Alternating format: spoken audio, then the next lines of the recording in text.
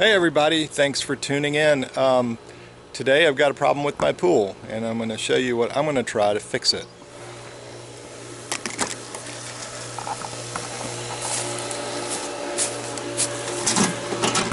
So the other day I came out here, my pool is green, I'm trying to get it fixed and ready for spring. Still kind of cold today, but I've got a problem with the controller board, and you'll see Chlorinator off, no cell power. There's a problem that seems to be pretty common on these units. This one is Aqua Plus. A lot of people have found that one of the pins on the back side of a relay on the back of the main board has basically the solder joint's gone bad and it's fried itself and it needs to be resoldered. I think, according to what I've read, the relays are often good. It's just the joint that needs to be fixed. Let's see what we can do to fix it. Hopefully save some money. First thing I'm going to do is turn the filter off. It'll get rid of some of this terrible background noise, and there are breakers, and I'm just going to shut them all down. And I'm also going to unplug the cell, and then we need to remove these screws so we can get to the panel. Got my dinky little tool here. 1,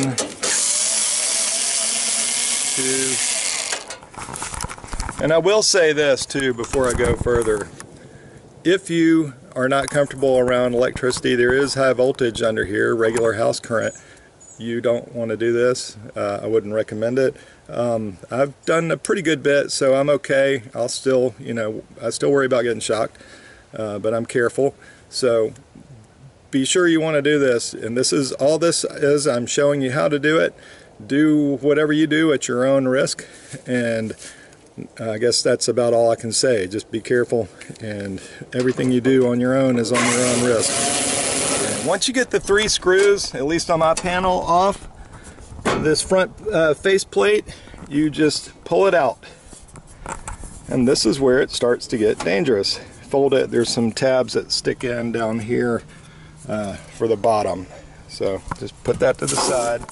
Okay, I wanted to clarify where the hottest areas inside this box are after you remove the panel cover and you flip the breakers to their off position. There's still a live power coming in that feeds these breakers, and it is exposed. You can really shock yourself. So this terminal right here is where one side comes in. This terminal here is where the other side of the power comes in, and all of this copper here and here is hot. So don't touch any of that stuff. I wouldn't touch any of the other stuff that's 110 without like an insulated handle or some insulated gloves. But I just wanted you to see exactly where the most dangerous parts are, and that is actually, it's right here.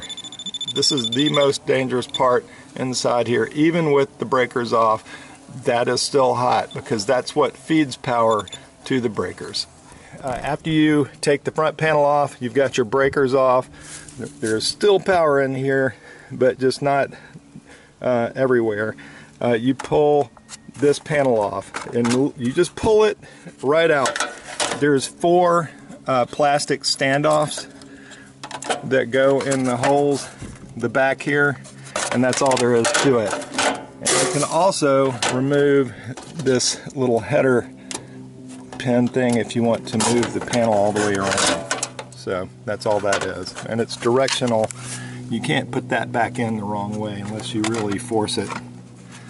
So we'll leave this control or display on the top. There's a screw here and here, and I believe you take those out and probably just lift it. So let's see what we can do.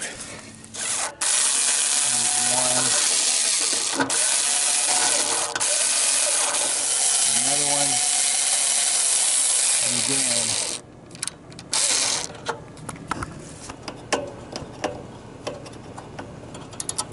Put that screw up top. Alright, that was easy. So the standoffs are a lot like you'll find on a computer back of a computer motherboard. They are just the ones that stick through, and they slide down in these little holes that start out big. You've seen them for hanging all kinds of things. So that's the way that works. And what I was looking for, and sure enough, there it is that connector right there. If you can see it, and I'm pretty sure you can, I think this camera will focus pretty closely. There is the solder joint just doesn't look good anymore as compared to like these other ones. It's not pretty, and really all we're going to do is heat that up and put a little fresh solder on it maybe, and put it back together and see what happens. So I've got my handy grounded soldering iron here. This one's a little bit high temp, but this is a big joint. I'm not worried about it. I've got a smaller one I use for like IC chips and stuff like that. For this should be fine here. It's also cold outside today down here, so I wanted a little extra heat. I'm going to point you down so you can watch.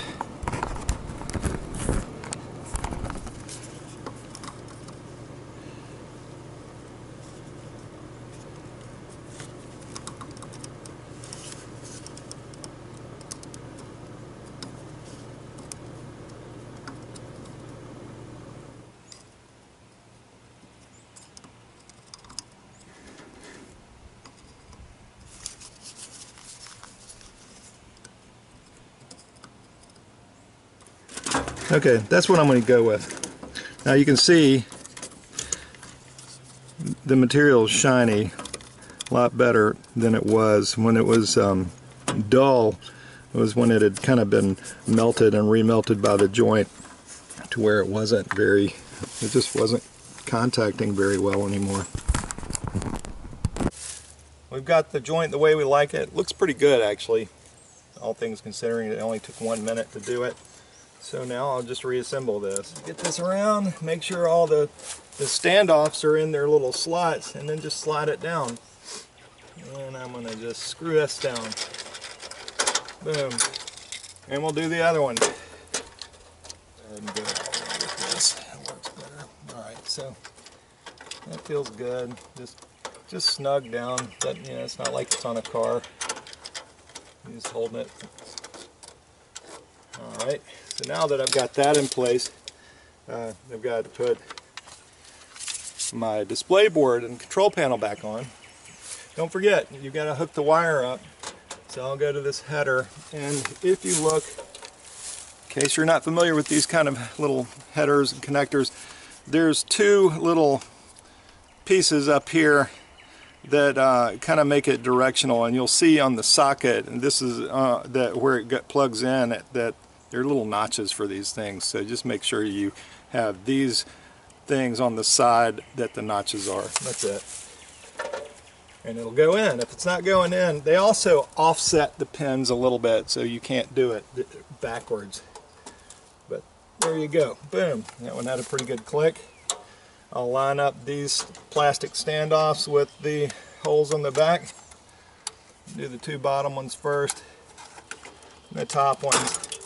And let's see, snap that one. Somebody mentioned that on theirs too, that they broke the little standoff. You know, after 10 years, this is a piece of plastic. They're gonna break. You probably get another one somewhere, but 3 of them holds it. It's just fine, really. I'm not gonna worry about that. And then we need to put the face on it, the panel cover, and all we do there is, again, line these. There's 3 notches on mine, 1, 2, 3 slots on the main box. Just make sure you get it in the slots, roll it forward, and start screwing your screws in.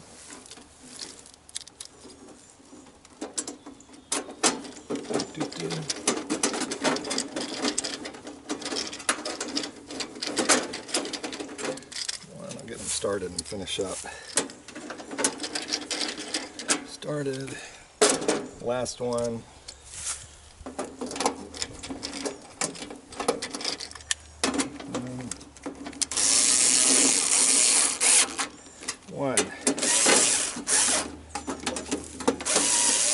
2,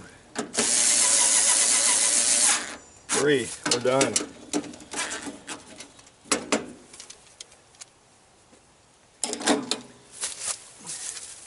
Then make sure to plug your cell back in. I saw one guy, his video, he forgot to do that, and it took a minute for him to figure out what's going on. And now all we do is power it back up. And let's hope we get good messages. So Sunday, 1:16, I don't know what it was when we started. The pool temp, 62 degrees, air temp 55, not super cold.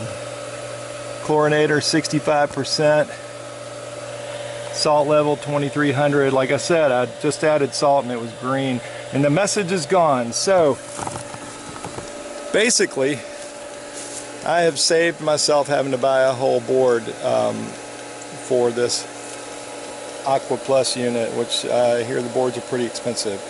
Alright, that was easy. We got it working, and it was a cheap fix. It didn't cost me a penny. I had the things that I needed already in my house. The things I did need, what were they? Soldering iron. Simple. You don't have to have a complicated, fancy soldering iron. Socket, just for taking the screws off. The 3 screws holding the front on. Solder. Thin or fairly heavy gauge. It should be for electronics though, not for, you know, for plumbing or anything like that. So, so electrical solder, and that's about it. Thanks for tuning in. Take care. Have a great day.